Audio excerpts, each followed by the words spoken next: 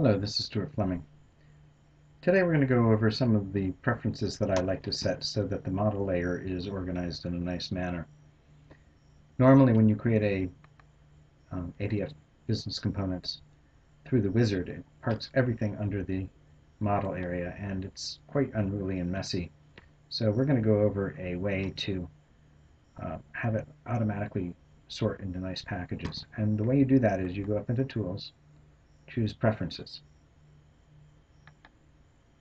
I've already opened it up, but you would open up the business components and click on this to make it larger, and then packages.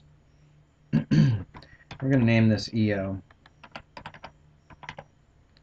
and actually I'm going to name it UTIL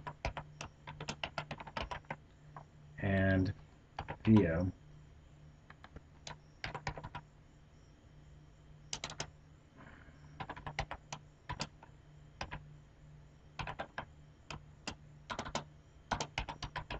Shorter is better, and AM is fine. And actually I like to have it, the VO is obviously view object, but I would really like to have this start with a letter afterwards because the view object and EO and AM are really the ones that you work with the most.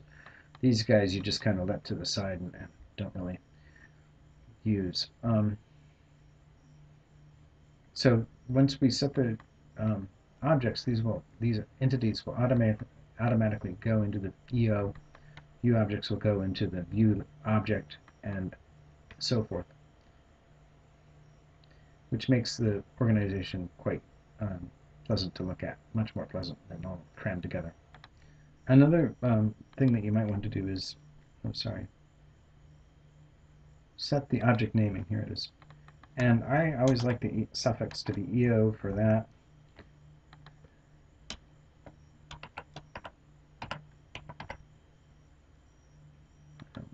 VO.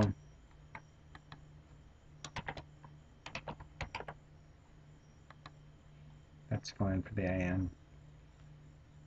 Okay, so let's actually set some projects here. And it just occurred to me that I haven't set the database for this project. Or actually I have, but you can do that by just dragging what you have there. And so let's go to New, Business Components from Table, click OK. We'll get the wizard. I always do AutoQuery for short schemas like this, small schemas like this.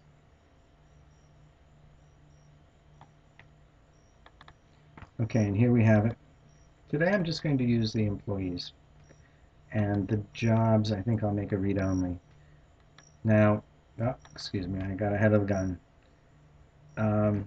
It did put it into the employees EO, but it did not name it properly, and I'll have to take a look and make sure. But I like to have my employee EO with that. And this is what the second one, class naming, that we did.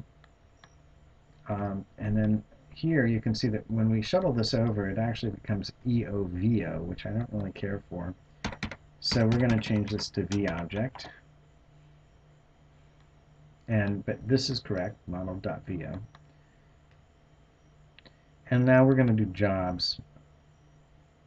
And that is properly in, and we're going to change this to VO.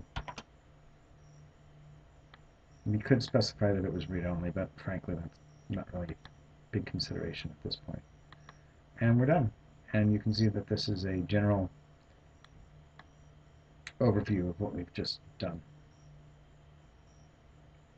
Okay, now you can see we have everything organized, and the AM is here, the EO is here, the association is here, and the view link is here, and the job and VO is there. Now you can see here that there is in fact a association, and if we look at this association, you look at it by double-clicking on it in the relationship, you can see that the imp is attached to itself. And why is that? Well, because the manager for the imp is also an employee, so they use that, and also for the association.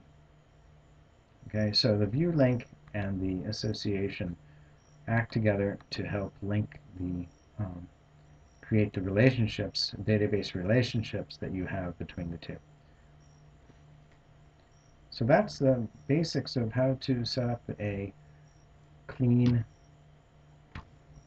model area by sorting into the classes. Now let's take a quick look at that, because we did have object naming and it is in here, but I don't see it.